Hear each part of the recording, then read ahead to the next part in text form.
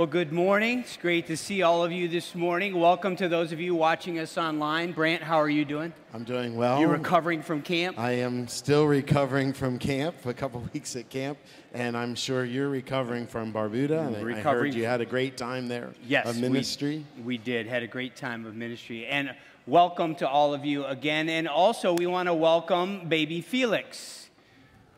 Right? Baby Felix, yes, there we go. Pastor Rudy and Lindsay welcomed baby Felix. Thursday, 6 pounds, 12 ounces, 18 inches long for all you statisticians out there when it comes to babies and stats. So we are welcoming them. They're staying at home today, recovering and taking care of things at home. So I was going to say, those stats are really important. I learned that early in ministry when I didn't know numbers, and that's very important to Very important. It's very important to know. Yeah. Yeah. And how dare I not know those I'm just going to numbers. focus on the name. I'm not going to worry about the stats and the weight and the length and all that kind of stuff. So, yeah. So we have something for families this week. Yes, we have a special activity on Wednesday evening. It's the Summer Family Fun Night on July the 17th from 6 to 8 p.m. at the Gene Memorial Spray Park, and families are welcome to attend that. We just ask that one adult per family should also attend. They'll have snacks for you as well, and everyone should bring their own water bottles. So this is probably going to be another hot week, it looks, so what a better way to spend Wednesday evening than the Gene Memorial Spray Park. Awesome, awesome. Momentum is this week. Yay. I thought the kids would cheer more. Raise your hand if you're going. Momentum, students and leaders. We have 58 students and 14 leaders going, so it is quite the large group. Reminder, students and parents of students attending, we have a meeting right after worship in here this morning. So as soon as worship's done, we'll give it about 10 or 15 minutes, and then we're going to ask everybody else to clear out so we can start our meeting and get moving. Yeah, so make sure you're sticking around for that. Today, also, please pray for us. It is always a great time of spiritual refreshment. There's a lot of travel involved, so we appreciate your prayers. There are yellow prayer sheets available in the lobby. So if you look, I think it's a half sheet, a yellow sheet that has the names, if you'd like to pray by name for all the people that are going, that'd be awesome. We'd really appreciate it. All right, very good. Can you believe that the Family Fun Festival at Camp Manawagan is right around the corner? August the 18th, remember we'll have worship over at Camp Manawagan, Family Fun Festival. One of the highlights of that day, we have worship underneath the tent, but then we follow the worship service with baptism. So if you or family member would like to be baptized, please fill out the request at mgbconline.com under signups, and we will make sure that you get baptized that day over at Camp Manawagan, and we'll have more information. But if you want to, take your phones right now, make sure you put that date in there, August 18th at Camp Manawagan for Family Fun Festival. You have anything else, Brant? I think that's it. All right, terrific. Let me have that mic, and I want to invite Pastor Rick Horner up. Some of you know Pastor Rick. Pastor Rick was the associate pastor here at Mgbc from 2006 to 2011, correct? And you left here and went to Conemaugh Grace Brethren Church in Johnstown. How many know where Conemaugh is? Okay, most of you, yep, all right, some of you know. And so you were the pastor there. But you're here today because you wrote a book, correct? And here's the book, Dysfunctional Families Can Change by Pastor Rick Horner. You can get a copy out at the table and see him. But first, I want to ask you a couple questions. Why did you write this book? What was the purpose behind writing it? Well,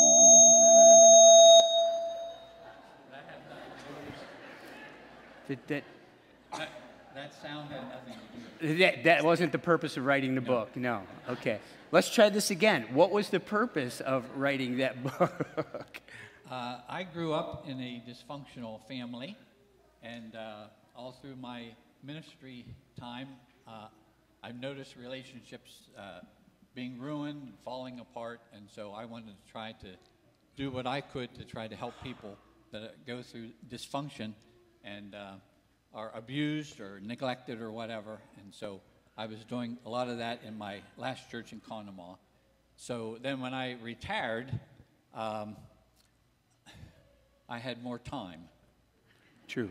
It does happen. Yes. Yeah. So I decided that I wouldn't be preaching a lot of the answers that the scriptures give about helping people with issues and depression and so forth. So I figured the best thing to do would be to write about it. And you journal regularly as well, Yes, correct? So yes, did a lot of that. some of the book was coming from your journal entries and things like that. Yes. Why the subject of dysfunctional families, though? Why did you focus on that? I guess because I tried to help a lot of people in the last church I was at, and there was a drug problem over there, and so it was a matter of trying to get into people's minds to help them to see why the issues were taking place. Yeah. And so I worked with a lot of that. So Understood. If you were to summarize the book, what are some of the key points, the key elements, the main principles that you teach in the book, if you were to summarize it? I discovered that there's basically 4 flawed parents, 4 types of parents that cause dysfunction, and read about that a little bit, and then in my counseling I found that to be the case. And then there are 4 personalities of children that respond to these abusive parents, these controlling parents, or these lenient parents, or whatever. And so as I was talking with people and counseling with them, it was surprising how many families fit into that situation. You know, one person was a loner and didn't want to deal with the problems. Another sibling was a mascot, and he was always trying to get people to laugh and trying to play down the tension and so forth. And so I talk about that a lot.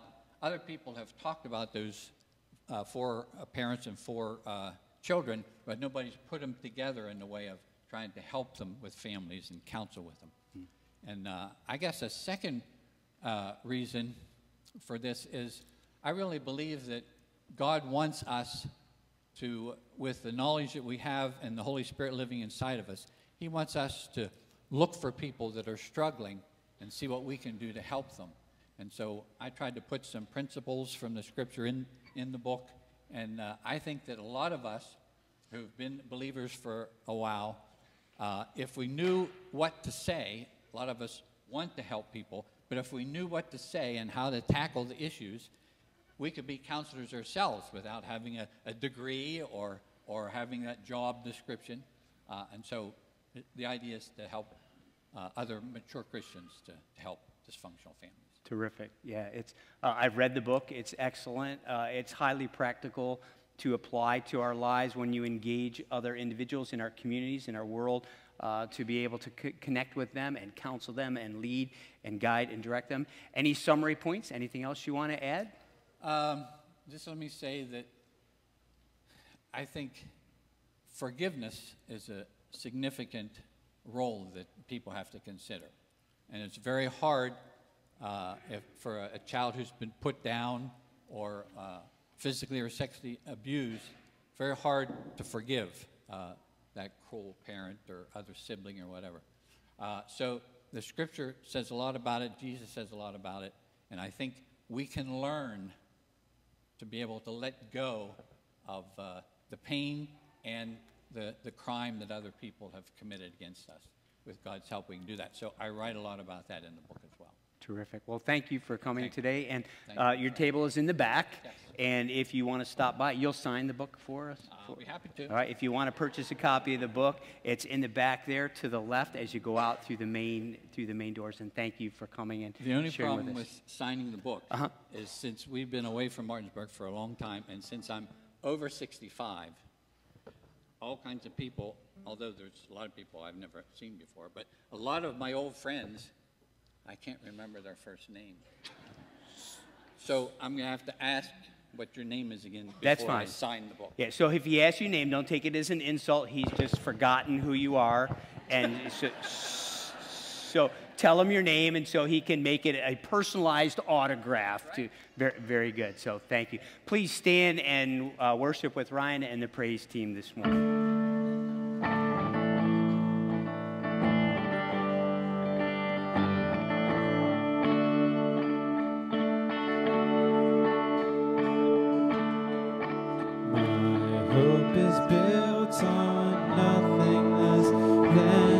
Jesus' blood and righteousness.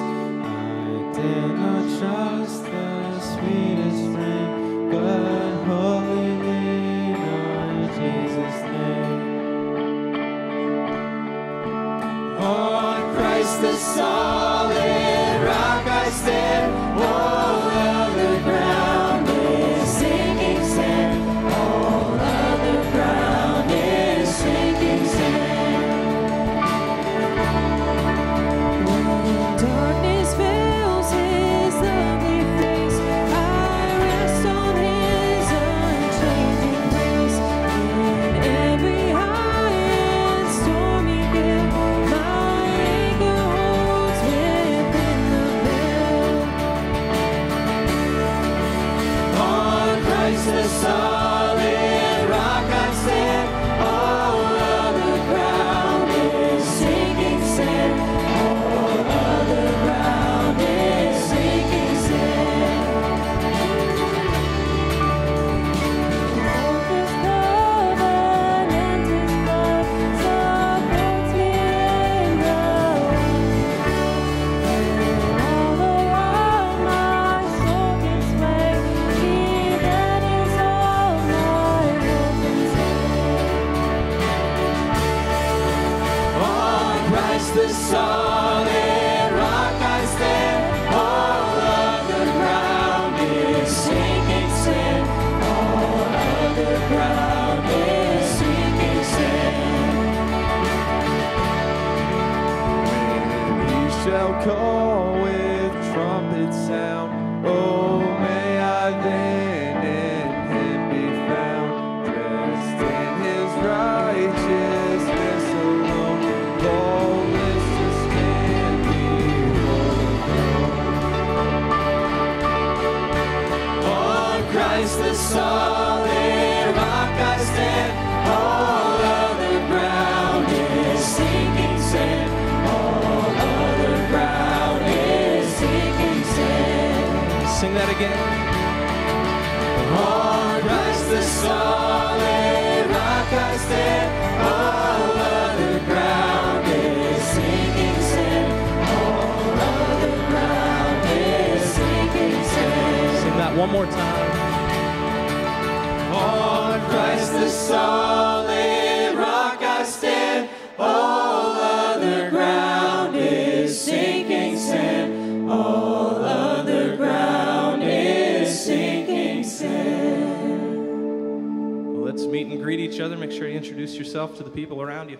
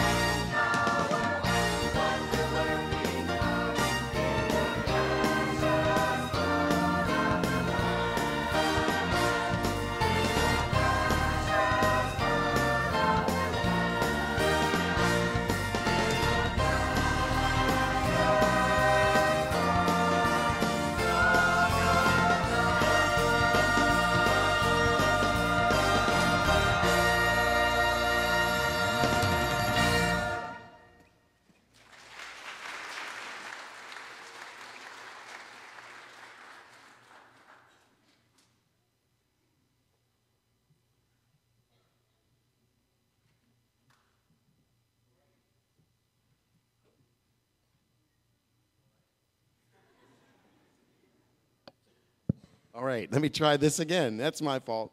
I got the mute on. So it is time for our ushers to come forward as we collect the offering today. And this is our opportunity in another way to worship the Lord as we give back what he has so graciously given to us. Let's pray.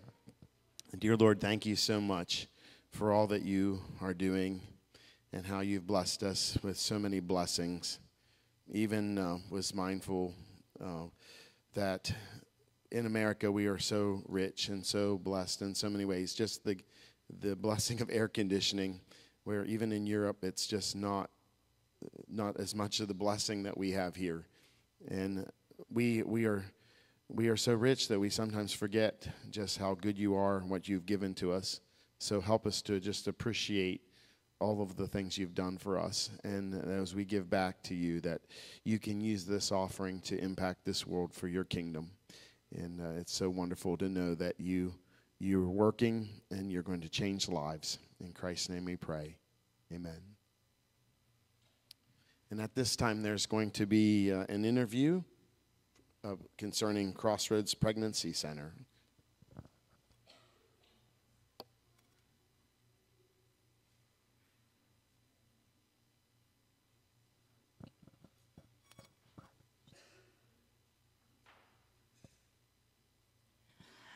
Okay, this is Stephanie. She spoke at our Daughters of the King banquet, so some of you may recognize her face. She represents Crossroads Pregnancy Center, and we took up an offering and donated to the center from the banquet to help with their ministry.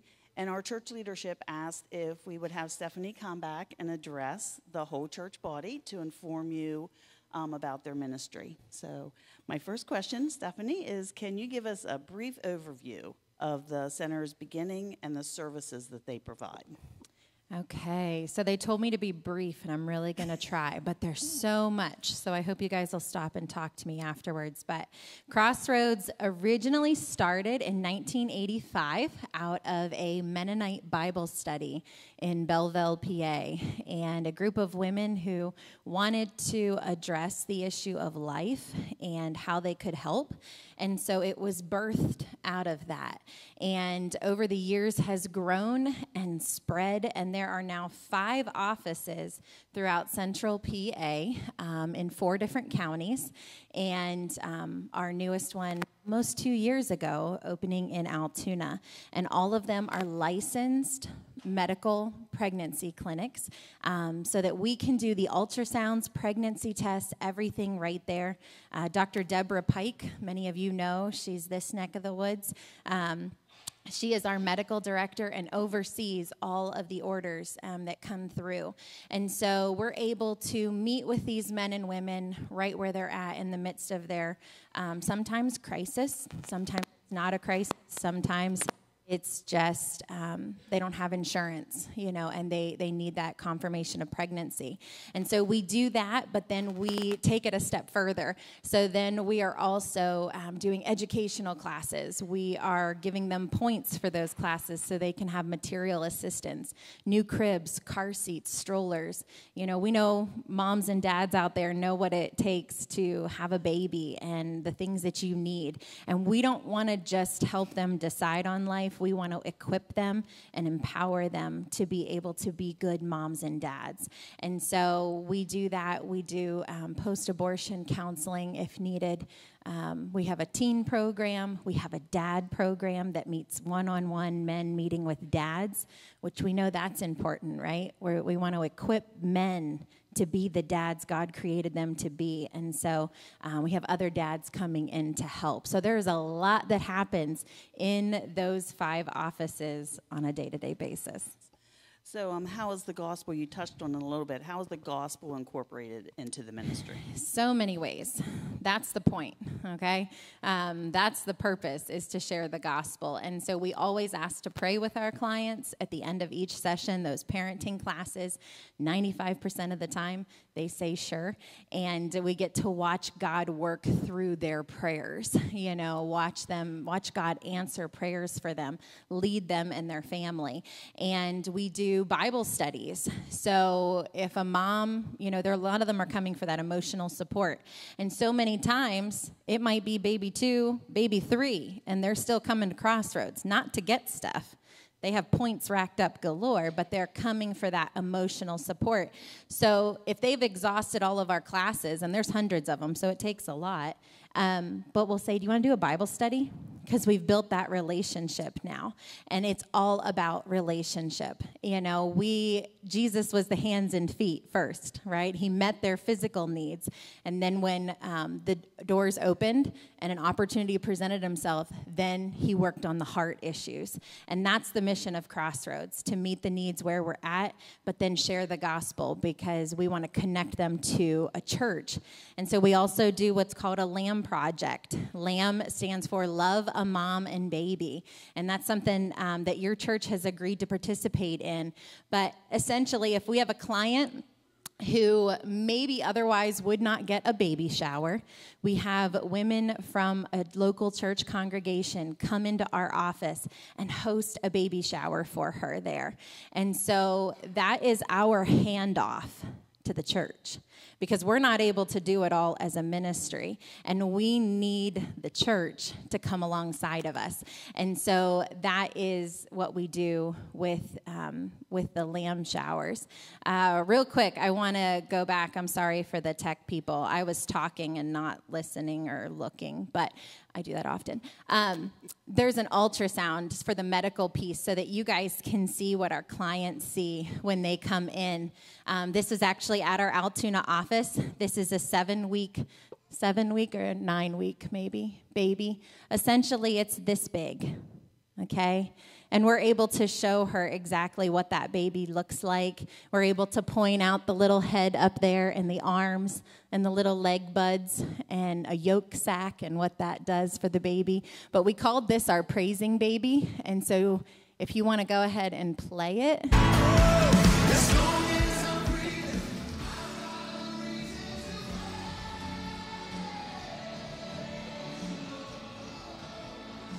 So you can see its little hands wiggling, it's a moving. And so that gives personhood to that baby. Thanks, guys. So we called that our praising baby, because when we put that ultrasound down, it was just kind of moving and grooving. And that mom was able to see something this little that she's told is nothing but a clump of cells, has hands, has feet, has brain waves, and is praising even in the womb. And we know that's scriptural. So, sorry. No, very good.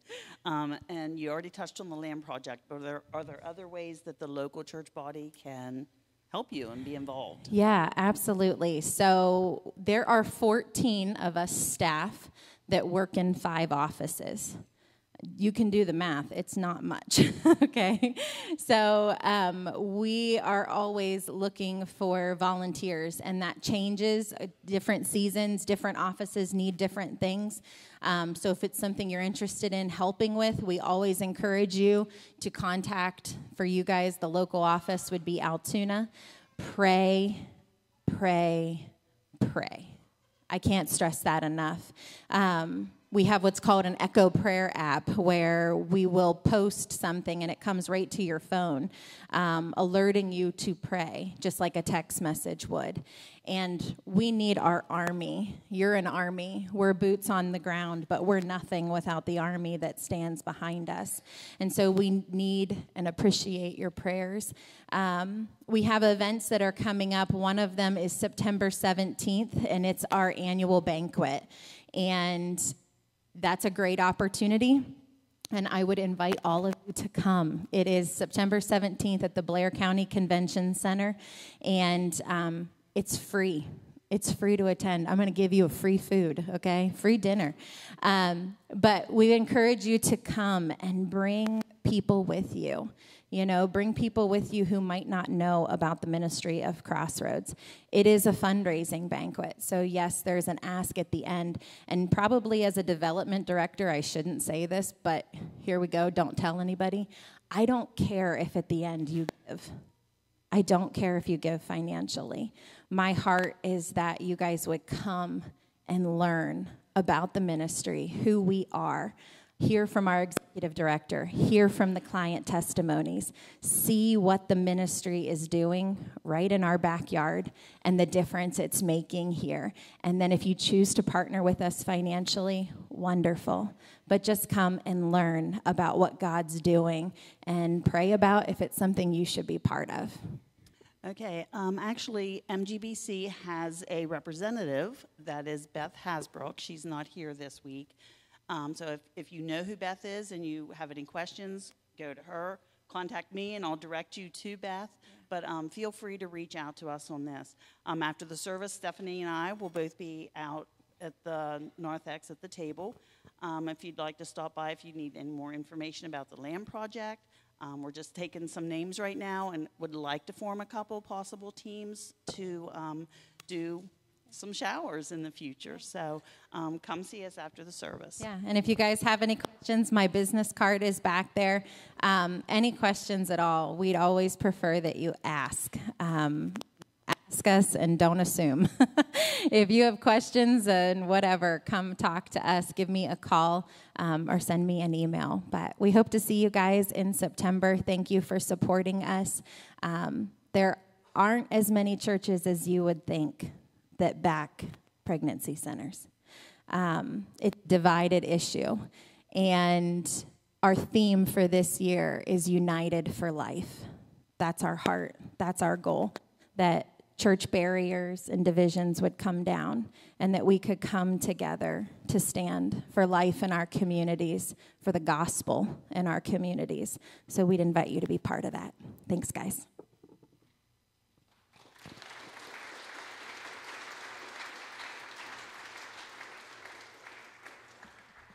I invite you to stand with us as we worship. Go ahead and talk to the people around you for a minute or two so we can get set and it's not awkwardly quiet, and then we'll sing here in a minute.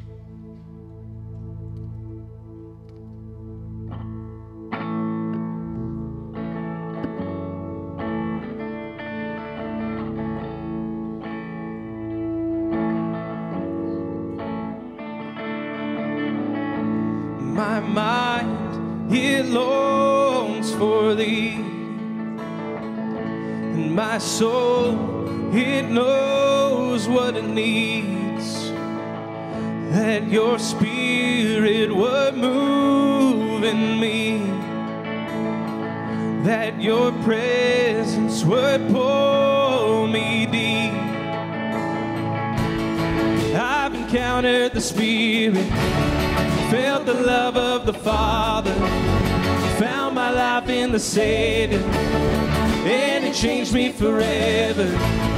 I've encountered the goodness, felt the truth and the power.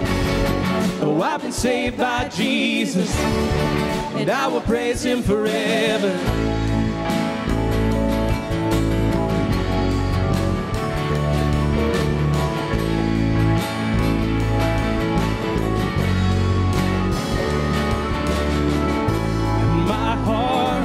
To you I bring, and my hope, it holds on to see that your spirit would move in me, that your presence would pull me deep.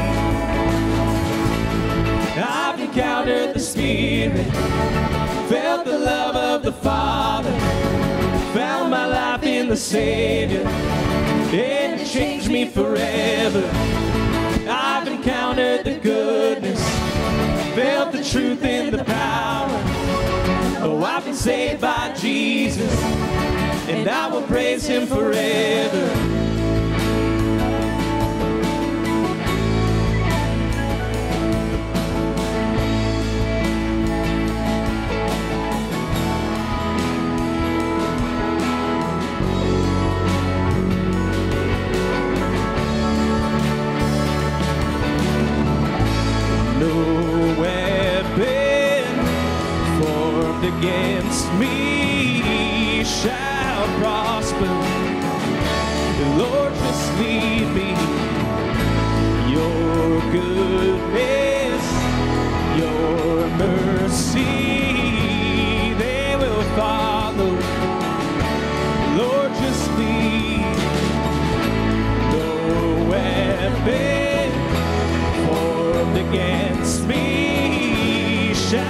prosper.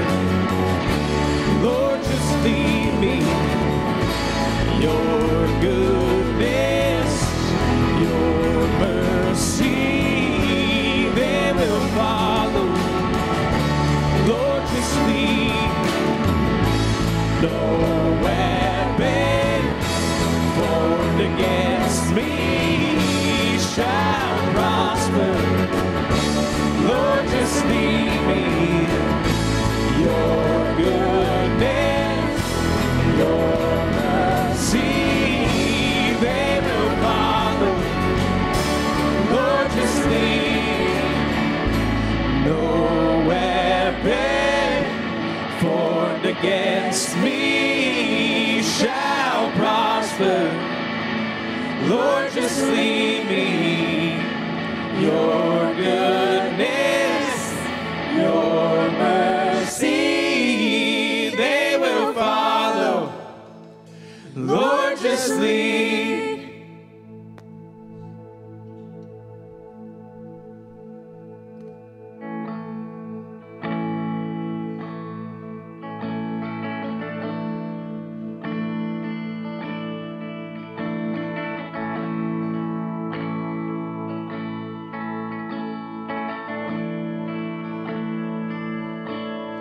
Christ is my firm foundation, the rock on which I stand when everything around me is shaking.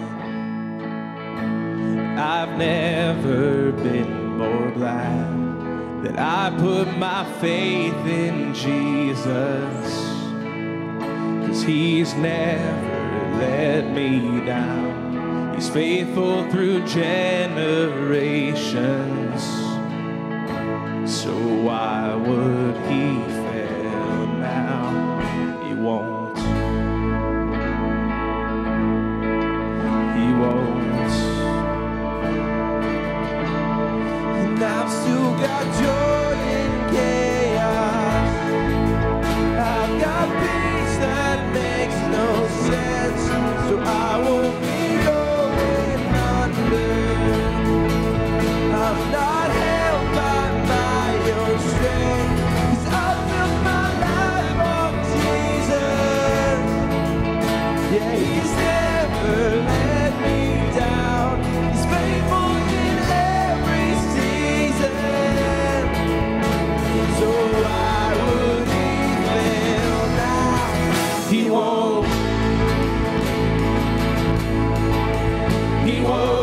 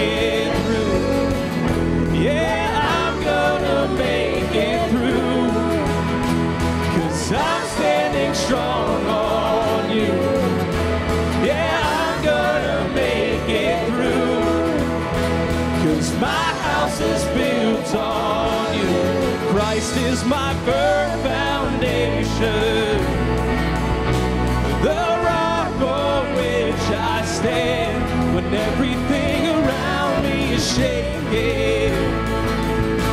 I've never been more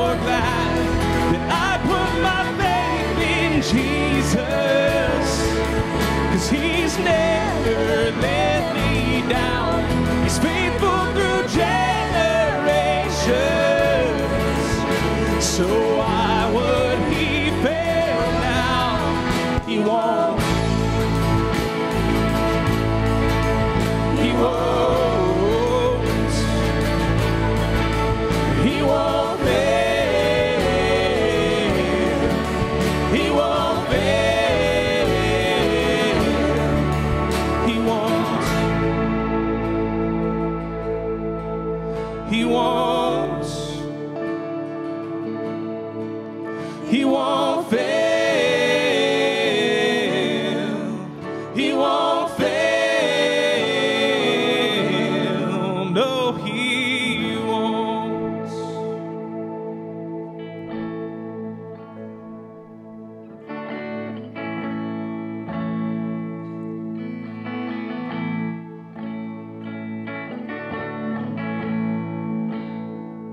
I love you, Lord.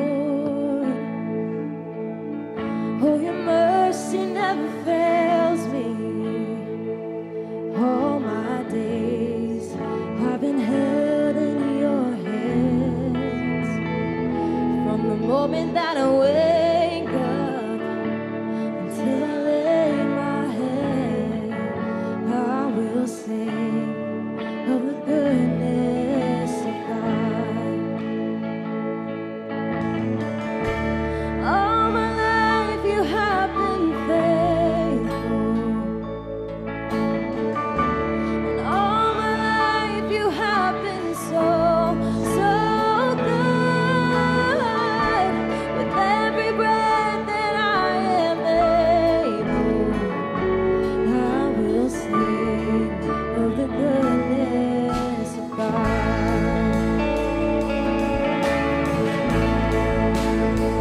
I love your voice. You have led me through the fire in darkest night. You are close like no other. I've known you as a father. I've known you as a friend. I have lived in the goodness of God. All my life you have been faithful.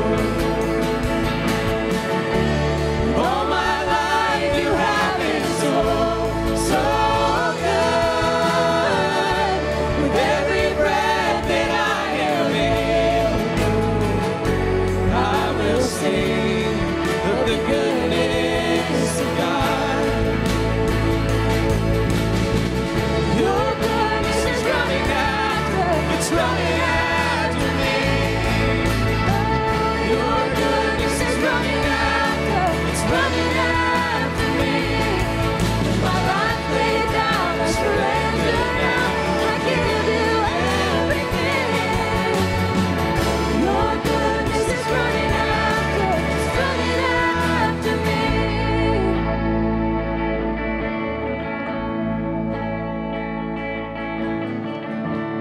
All my life you have been faithful, and all my life you have been so, so good. Every breath that I am able, I'm gonna sing of the goodness of God. All my life you have been faithful. All my life you have been so, so good. With every breath that I am able, I will sing of the goodness of God. Oh, I will sing of the goodness of God.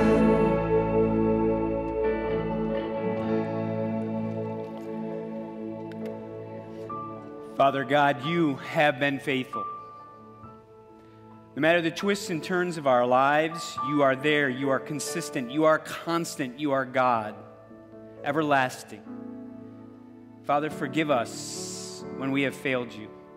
Forgive us when we sin. Forgive us for not yielding to the call, what you've put on our life, for not engaging when you've called us to engage, Father. Forgive us for our sins that we have committed against you. And thank you for your grace and your mercy and your faithfulness to us.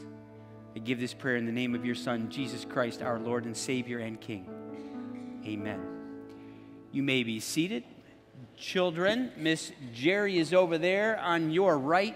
Miss Erin is over there on your left. Please be careful at the intersection down here this morning, but have a great time at children's worship.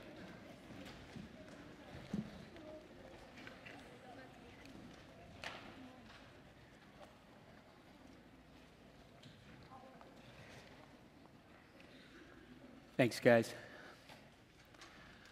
I bring you greetings from the people of the island of Barbuda in the Caribbean. They were not impacted by Hurricane Beryl, I think was the name of it, but many of the islands just south. I know that St. Vincent, many of the people on the island of Barbuda had family on St. Vincent, and it was a Cat 5 hurricane that went through. Probably many of you have seen the oceans are extremely warm for this time of year. It's very rare that they would be this warm, and even the Barbudan people are going to the beach and swimming and say, wow, the water's too warm. And so that causes this. And so we just pray for protection, for safety during this hurricane season. I will also tell you, over the next couple of weeks, I'll be sharing some different aspects of our trip there. The team of 7 went down. We had the opportunity to minister and share the gospel of Jesus Christ with 46 students, children, that came to the basketball camp and learned the skills of basketball, and we had the opportunity to share the gospel throughout that week with them. And so, as I said, we'll be sharing a little bit more each week in the coming weeks about what the ministry was there on the island. And thank you for your support, your encouragement, and thank you for the team of 7 that went and shared the gospel of Jesus Christ. If you have your Bibles, Matthew chapter 13, Pastor Brandt indicated last week that in Matthew chapter 13 we have this series of parables, stories that Jesus shared with the Jewish people as he was teaching, and these parables were to reflect the character of the king as well as the characteristics of the kingdom, what the kingdom of heaven looks like. Now, a parable, the word parable literally means to come alongside or to set alongside. So what Jesus does is he takes a spiritual concept and then he sets it alongside something that the people, his listeners, his audience, he sets it alongside something that they are aware of, that they're familiar with, an object or a situation or something in their culture that they're familiar with. He sets the two alongside to try to expose them and open their mind to what the kingdom is like. And so today, what Jesus does, he takes the spiritual concept of the kingdom of God and he sets it alongside a field of wheat. And so that's what we're going to explore today. We're going to take a look at that and what that looks like and why Jesus did what he did. Now, sometimes these parables were very confusing to his followers. Last week, Brant read to you the parable of the sower. Remember, some seed fell on the good soil, bad soil, weeds, all of that. And he shared that with you. And then he said, later, Jesus gives an explanation as to what that parable means. We're going to do the same thing today. No greater explanation of the parable than to have the Savior himself explain it in his words. And so that's what we're going to do today. We're going to look at the parable, and then we'll also look at the passage in which Jesus explains what the parable is about. I don't need to tell you this, but the world is a mess. It's a mess. Each generation says that it's the worst time that it's ever been. You know, I mean, my grandfather said this world's a mess, and my dad said this world's a mess, and it's worse than the previous generation before that. And so I'm going to go on record as saying at 63 years old, this world is a mess, and it's worse than I've ever seen it. That is up for debate, however you want to look at it. There's two current wars going on that have global impact. Global warming, whether you believe in it or not, is an issue. Deterioration of the press, media, fake news, conspiracy theories, gender confusion, terrorism, threat of nuclear conflict, failing education system, deterioration of the family. Also, violence.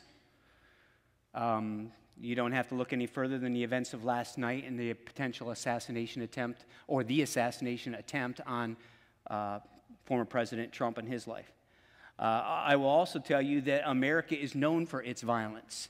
We were on the island, and we had an opportunity here over the last couple of weeks to work with a young lady, 10 years old, by the name of Helen, and the team will know who I'm talking about when I talk about Helen. And I asked Helen, I said, Helen, have you ever been to the United States? She said, no. I said, would you like to go sometime? Would you like to visit? She said, no, it's too dangerous there.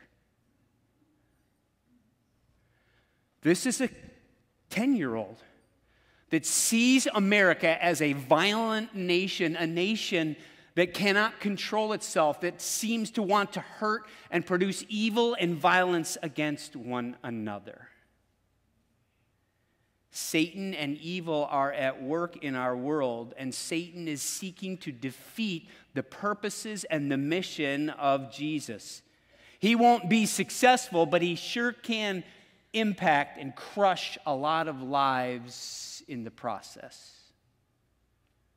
So Jesus would speak about his kingdom and this world in the parable of the weeds.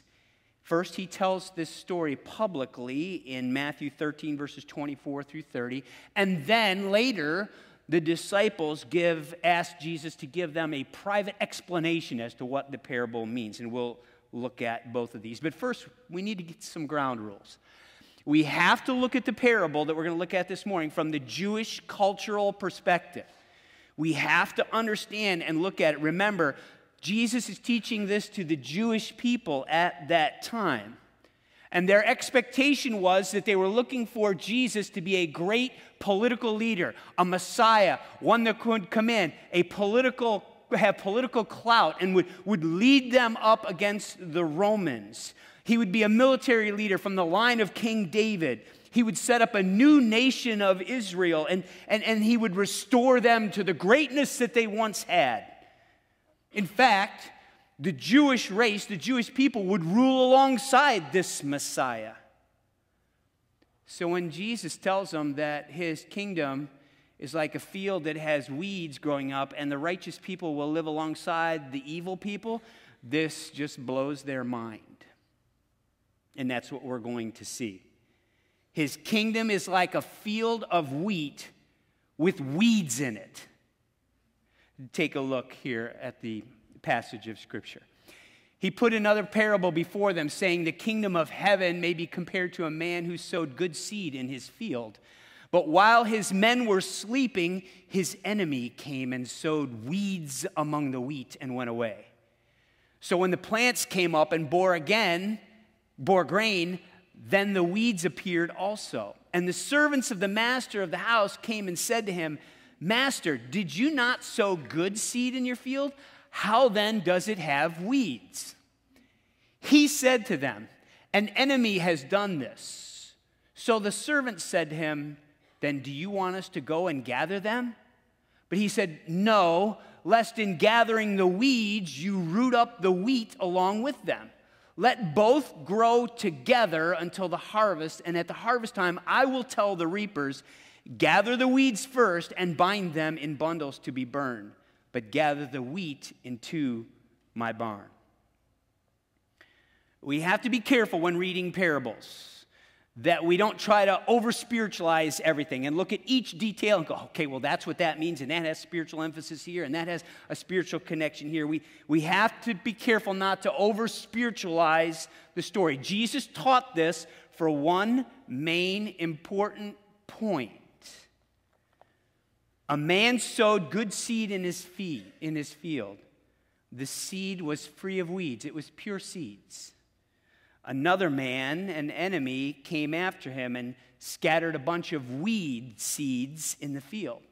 You got the picture, got the mental idea. It's an enemy, comes at night, plants a good pure field of wheat, and then an enemy comes in and throw these seeds of weeds all throughout. And the weeds grew up along with the wheat. In time, the servants noticed that there's something wrong with this field. It's got some weeds in it. So they asked Jesus, was there something wrong with the seeds? Were they not pure? And Jesus says, the master says, no, I planted pure seeds. But what happened was an enemy came in the middle of the night seeking to destroy my field and planted weeds in it. So they want to know, what should we do? Well, how can we take care of this? Do you want us to go out and pull all the weeds up out of the field? And the master responds, no. Since the two have grown up together, if you weed the field, you'll pull the good wheat up with the weeds. Let them grow together, collectively together, and then at harvest time, when we reap the field, we'll take both the weeds and the wheat and bring them all together, and we'll reap them all together. And then at that time, we'll separate the good wheat from the bad weeds. Now, intermission, stop, pause. Jesus, after giving this parable, gives two more parables, different parables. We'll come back and look at them in a week or so. All right, we'll come back and hit those. But each of those begins with the idea the kingdom of heaven is like, and he goes on to explain about the mustard seed and about the leaven. So we've got the parable of the weeds and this little intermission, this interjection of these two parables in between, and then Jesus is going to give an explanation. All right? I want to make sure that you understand. I think the main point of what Jesus is trying to get here is, listen, my kingdom is in process. It's going to take time. There's time involved. There's time for the mustard seed to grow, and time for leaven to spread throughout, and time for good seeds to grow, and time for weeds and wheat to grow. He's talking about time here. Jesus seems to be trying to get them to understand that his fullness, his completeness of his kingdom isn't going to occur in the same time frame that you think it is. So Jesus gives an explanation. Later that day, after the crowds have gone, the people have gone away back to their home, Jesus and his disciples go into the house, and they ask him, they say, Jesus, would you please explain the parable that you told about the wheat and the weeds? And so here's what he says. Then he left the crowds and went into the house, and his disciples came to him saying, explain to us the parable of the weeds of the field.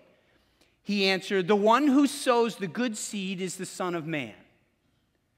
The field is the world, and the good seed is the sons of the kingdom.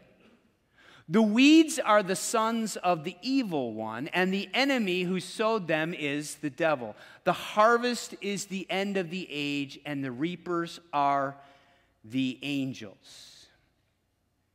These are Jesus' words as he's explaining this parable to them. First thing he does is he goes through the characters, right? He points out who the characters are and who they represent. He's going to give a character explanation to the parable. The master sower is Jesus. He's the Son of Man. The field of the master is the world.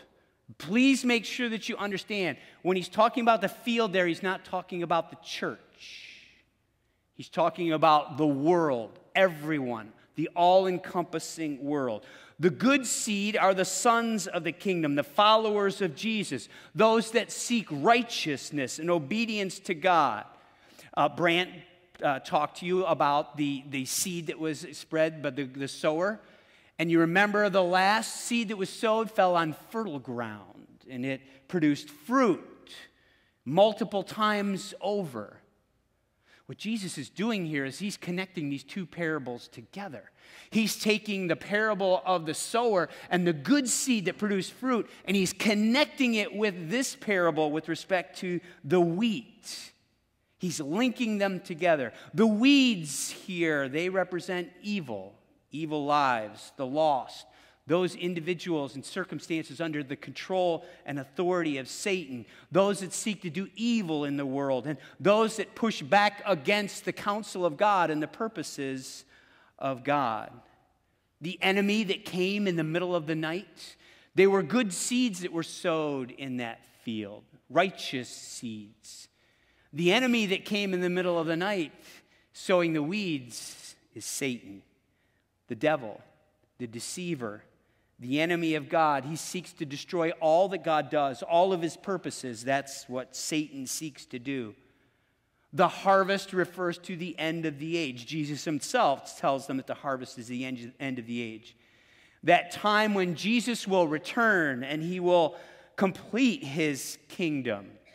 Again, there's a time factor here. Jesus is clearly not talking about a current political kingdom of that day. He's not talking about restoring the Jewish people at that time.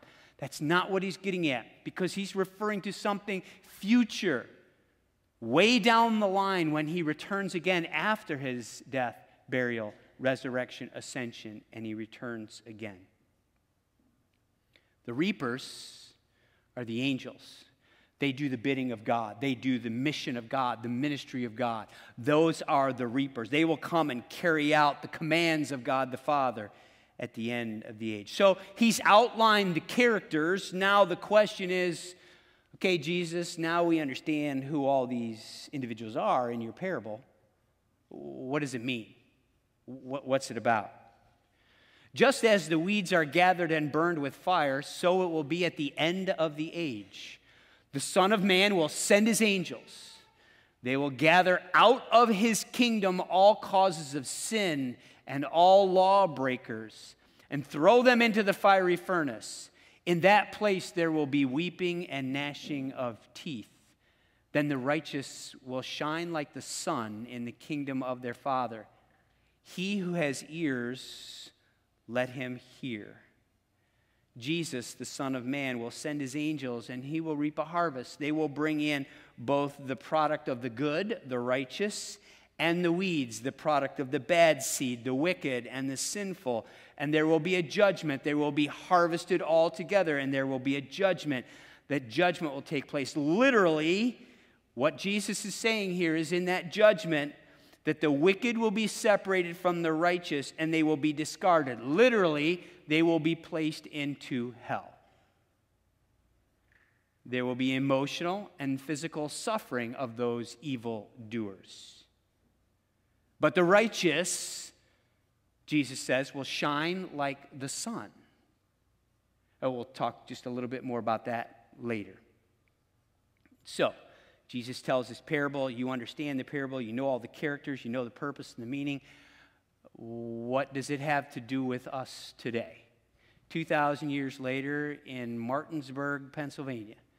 What does it mean for you and for me? Well, first of all, we need to make sure we understand that he's not talking about the local church. In verse 38, he's talking about the world. Jesus says this is his worldwide kingdom. In a few more chapters, Matthew's going to write in Matthew 18 how the church is to go through church discipline. That is, if you have an individual in the church, someone that's sinning, a weed in the church is supposed to take that unrepentant sinner and remove them from the church and put them out. So Jesus is clearly not talking about the church here. He's talking about his worldwide kingdom. The second thing that Jesus is talking about and making sure that we understand is that the righteous and the wicked will be together. Jesus' kingdom is not yet complete. Theologians call his arrival of the kingdom, which came when Jesus came, the inauguration of the kingdom. One day when Jesus returns to this earth in judgment, he will consummate and complete his kingdom. But we're not there yet. We're in process. And while we're in process, the weeds and the wheat, the sinners, the righteous and the evil live together.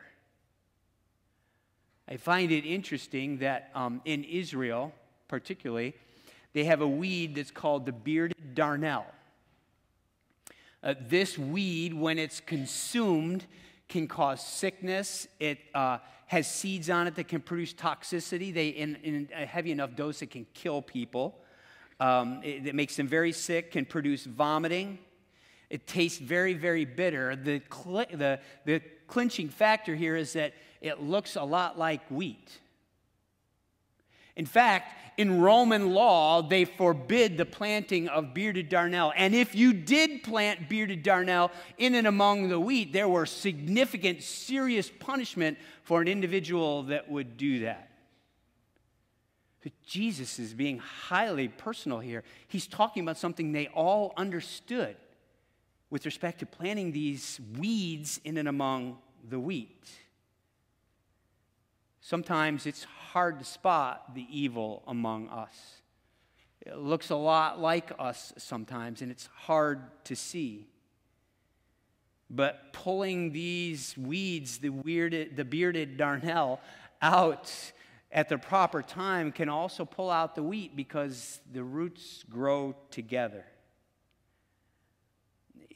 John would write this: "We know that everyone who has been born of God does not keep on sinning, but he who is born of God protects him, and the evil one does not touch him. We know that we are from God, and the whole world lies in the power of the evil one. For whatever reason, God has permitted the evil to be among us, that we grow together, we live together, righteous and evil together in his kingdom that is yet to be complete." Why would he do this? Certainly, God is powerful enough that if he wanted to, he could wipe out all evil and end it, right? For some reason, he chooses not to. The short answer, mercy. Peter would write this: "The Lord is not slow to fulfill his promise, as some count slowness, but is patient toward you, not wishing that any should perish, but that all should reach repentance." He's extending his patience. The evil is growing alongside the righteous, and he's extending his patience that the word of God, the gospel, will reach some of them and they will be saved. God's mercy, his great mercy, he desires time to pass so that some of these weeds can come to the Savior. The other thing you need to be aware of in this whole process, and I know that we talk about it sometimes, but I'm really not sure we grasp this, but there is a spiritual war going on. There's a spiritual war going on. We would be wise to remember this in our interactions with others in our daily lives. We are living in an evil world. The Holy Spirit is restricting the power of Satan. Imagine that. The Holy Spirit is restricting the power of Satan. Imagine if he wasn't. What an evil world we live in and how much worse it would be. The evil one seeks to uproot the righteousness of God, to destroy his purposes and his plans. His desires to plant evil words, his desires to plant evil thoughts, his desires to plant evil actions in this world. The third thing, God's glory is best seen in contrast. Perhaps one of the reasons why evil and righteousness are together in this world is because in the midst of the contrast that we see the glory and power and majesty of God. In the midst of this war, we're called to live a righteous life. We're called to be salt and light. Remember the Sermon on the Mount? We must live in contrast to evil that is around us. And in doing so, a watching world sees what true righteousness is. Jesus would pray this in his high priestly prayer in John 17. "I have given them your word," he's praying to God his Father, "and the world has hated them because they are not of the world, just as I am not of the world. I do not ask that you take them out of the world, but that you keep them from the evil one. They are not of the world, just as I am not of the world. Sanctify them in the truth. Your word is truth." I take this to see that we are here in the midst of an evil world. Jesus hasn't taken us out for a purpose because we are to show the truth. We are to live lives of righteousness and truth, to speak truth. Listen, if the church isn't doing its job of sharing the truth, we're in serious trouble and we're not fulfilling the purpose of the church. Next, to the power of the church. How do we stand in an evil world? If we're wheat growing alongside the weeds, righteousness and sinfulness, how do we stand? Well, it's the power of the church. You have a picture there, and Linda Biddle brought in this wheat, this group of wheat here. It's very interesting. Dwayne, I think it was Dwayne, you did the devotional down. We have devotions each morning at 6 a.m. in Bermuda when we go on trips. 5:45, wake up, 6 o'clock devotions. And Dwayne did one of the devotions that day, and he talked about planting wheat from an agricultural background. I don't know anything about it, but one of the most important things in planting wheat is that you plant the seeds close together, very dense, very compacted. The reason is so that you don't leave room for weeds to grow up in between. The other reason why you do that in planting the wheat, as they grow, they kind of support one another.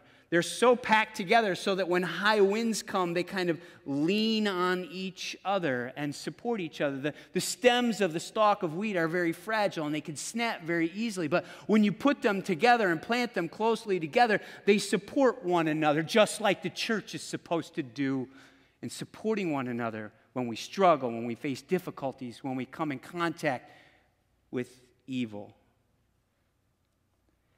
The power of the church. We support one another. We care for one another. The followers of Christ in the evil world will need one another in order to survive and in order to take care of one another and meet the challenge. Finally, take heart. God will one day wipe evil from this earth. In time, His time, evil will be eradicated.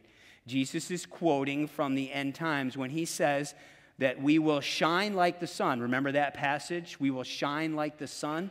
He's quoting from the prophet Daniel. Take a look at this.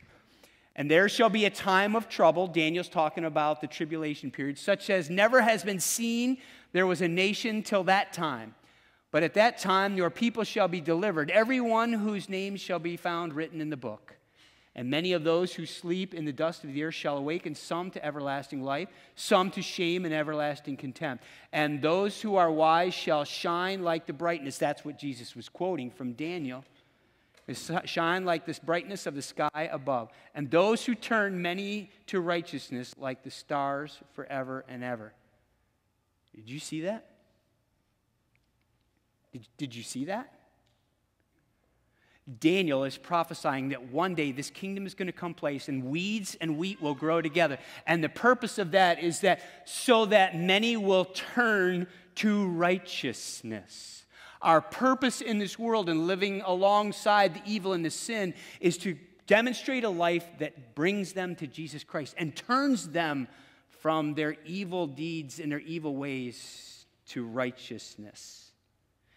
Jesus would close out his parable by saying, "He who has ears, let him hear. Then the righteous will shine like the sun in the kingdom of their Father. He who has ears, let them hear." This would be a repeated phrase. If you look at the 7 churches in Revelation, you know where I'm talking about, first 3 chapters of Revelation. He talks to the churches. Jesus talks to the churches and uses the same language. He describes the Antichrist. John describes the Antichrist, and he says, listen, those who have ears, let them hear. Now, everyone has ears. Jesus' words are for everyone, no matter their race, status, age, spiritual position, spiritual maturity.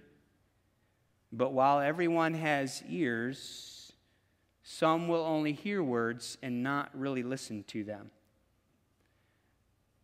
Some will obey their hearts. They will turn their hearts. They will listen. They'll obey. And they'll act upon the words of Jesus. Do you know why?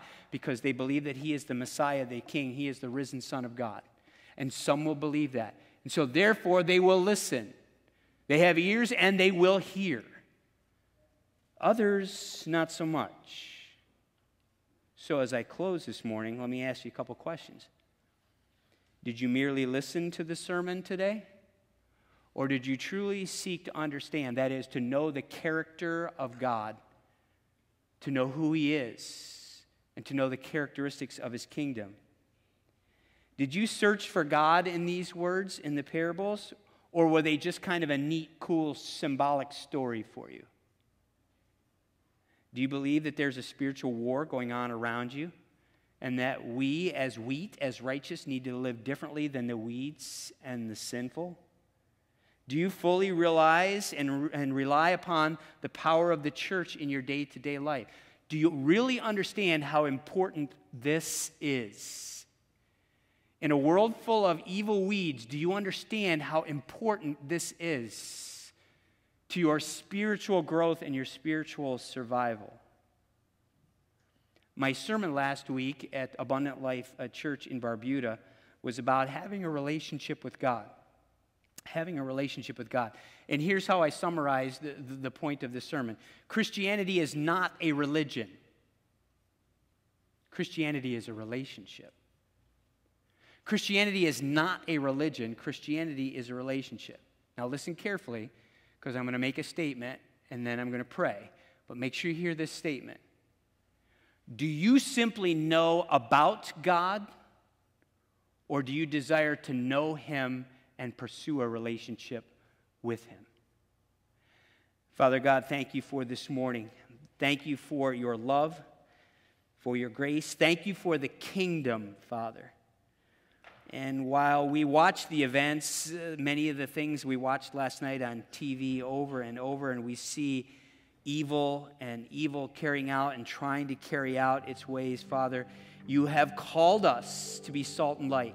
You've called us to live in the midst of a world of evil. You have called us to show the love of Jesus Christ, even while Satan has power and he seeks to destroy your purposes and your plans. Father, strengthen us. Help us to rely upon you, to trust you, to not just know information about you and the great stories of the Bible and the parables, but to have a relationship with you, to know you, to pursue you. Father, I would just ask that you would provide strength, provide us with blessing, support us during difficult times when evil rears its head, Father. Help us to be salt and light, to stand firm for the truth and show a world of weeds what the truth of the gospel looks like. I give this prayer in the name of your Son, Jesus Christ, our Savior. Amen. Let's stand together.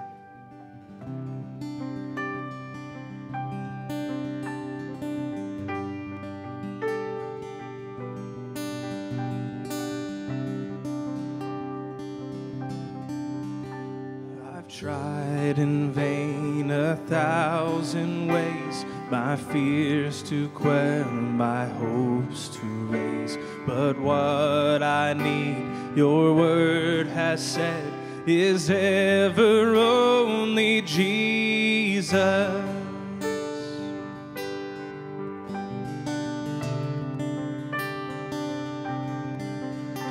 You died, you live, you reign, you plead. There's love in all your words and deeds. This weary heart finds all it needs in ever only Jesus. I want to know you, Jesus my Lord, King of the heavens, King of my soul. I trade my treasures and all my rewards, Jesus, to know you and know you more.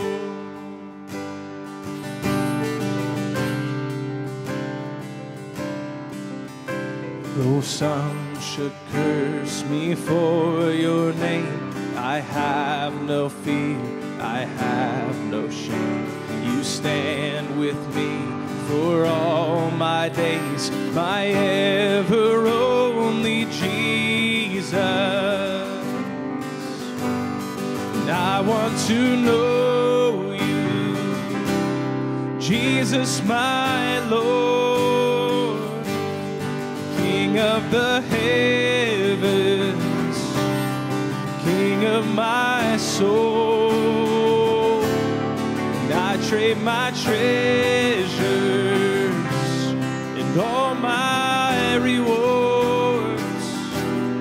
Jesus, to know you, then know you more. Like wave after wave on the ocean, like all of the sand on the shore. Your beauty and glory are endless. Oh Jesus, I must know you more. Like wave after wave on the ocean, like all of the sand on the shore. Your beauty and glory are endless. Oh Jesus, I must know you more. I want to know you, Jesus my Lord, King of the heavens, King of my soul. I trade my treasures and all my rewards, Jesus, to know you, then know you more. Jesus, to know you, then know you more.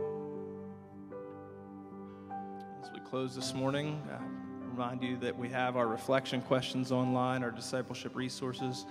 One question in particular we want to draw your attention to is this. Jesus closes this parable by saying, "He who has ears, let him hear."